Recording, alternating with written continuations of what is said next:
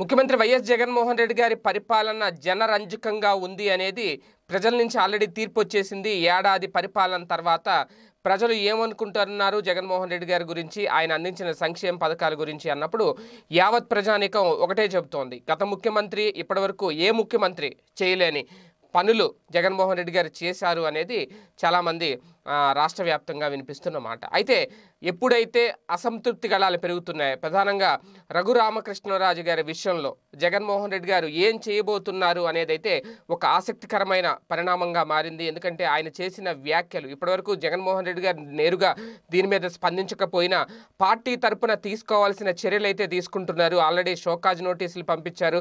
ఆయన దాన్ని తిరస్కరించి తిప్పి పంపించి అందులో లాజిక్ పాయింట్లు వెతికినా సరే వైసీపీ చేయాల్సిందైతే చేస్తూనే ఉంది.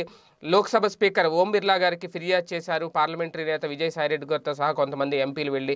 అయితే ఇప్పుడు ఖచ్చితంగా ఆయన మీద అనర్హత వేటు పడేలాగా నిర్ణయం తీసుకునే దిశగా జగన్మోహన్ రెడ్డి గారు పావులు కదుపుతున్నారు. ఇప్పుడు జగన్మోహన్ రెడ్డి గారు కంప్లీట్గా ఈ విషయం మీద రంగంలోకి దిగారు అనేది వైసీపీ నేతల నుంచి వినిపిస్తున్న ఒక సమాచారం. అయితే ఇప్పుడు జగన్మోహన్ రెడ్డి గారు ఏం చేయబోతున్నారు ఏంటి అంటే రఘురామకృష్ణరాజు గారి విషయంలో పూర్తిగా ఆయన తెర మీదకు వచ్చి ఆయన విషయం మాట్లాడతారా లేదా అనేది పక్కన పెడితే తెర వెనక మాత్రం ఖచ్చితంగా ఆయన మీద అనర్హత వేటు వేసి ఆయన్ని అక్కడి నుంచి తప్పించి ఉప ఎన్నికలకు అనివార్యమయ్యే పరిస్థితులు తీసుకురాబోతున్నారట. అదే నేపథ్యంలో ఇప్పటికే నర్సాపురం పార్లమెంటరీ నియోజకవర్గానికి సంబంధించి చూసుకుంటే 5 నియోజకవర్గాల్లో వైసీపీ ఎమ్మెల్యేలే ఉన్నారు అధికారంలో, 2 నియోజకవర్గాల్లో మాత్రమే తెలుగుదేశం పార్టీ ఎమ్మెల్యేలు ఉన్నారు. సో ఓవరాల్గా చూసుకుంటే గనక మళ్ళీ ఇప్పుడు వైసీపీ తరపున అభ్యర్థిని నిలబెట్టి ఉప ఎన్నికల్లో ఖచ్చితంగా గెలిచి చూపించాలి, తన సత్తా ఏంటో చాటుకోవాలి అనేది జగన్మోహన్ రెడ్డి గారు ప్రధానంగా ఒక కీలక నిర్ణయం తీసుకున్నారని అర్థమవుతుంది. ఎందుకంటే రఘురామకృష్ణరాజు గారు చేసిన వ్యాఖ్యలే ఎందుకు నిదర్శనం కూడా తెలుస్తోంది.